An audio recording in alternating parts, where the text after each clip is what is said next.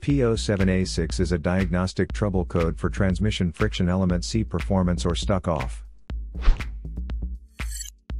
Under this circumstance, stop driving and repair your vehicle immediately. It indicates that the ECM has detected the internal C friction element inside the transmission is stuck off. If you want to fix car problems, check out the videos here. You're also welcome to leave comments below. Our mechanic professionals will answer them shortly. Don't forget to like and subscribe to our channel. Thanks again for watching this video.